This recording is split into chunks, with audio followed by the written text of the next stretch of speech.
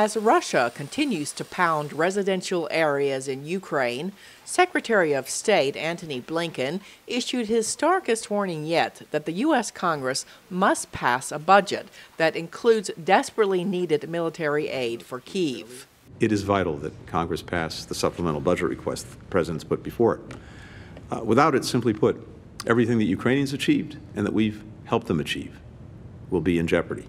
One expert told VOA that former president and Republican presidential frontrunner Donald Trump has significant sway over members of the Republican-led House of Representatives, who are holding up the budget over what they say are concerns over immigration and security at the U.S. southern border with Mexico. Former President Trump seems to be pretty much en route to being the Republican candidate.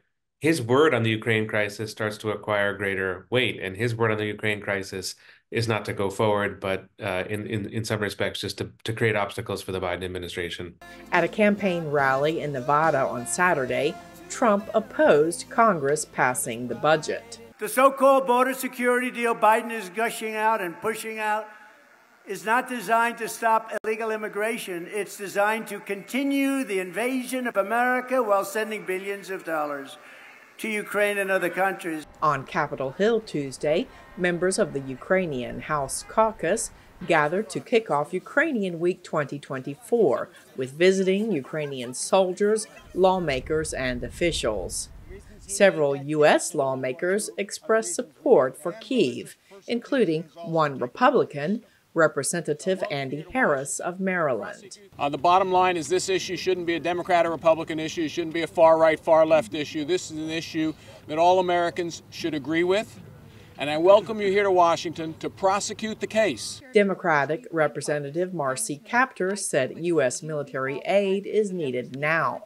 Now is the moment for our nation and this Congress to reaffirm our commitment to a foreign policy that promotes liberty and liberty across our world. In Europe, several top leaders, including French President Emmanuel Macron, are also sounding the alarm of what a Russian victory over Ukraine would mean.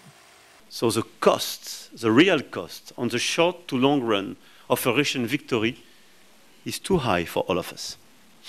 This is why the reasonable answer is to put ourselves in a situation to support Ukraine during this year and the years to come. Whatever it takes, whatever it costs. Some experts say they believe Russian President Vladimir Putin is waiting to see the results of the November U.S. presidential election before changing course on Ukraine, hoping U.S. support would vanish under a Trump White House. Cindy Saine, VOA News.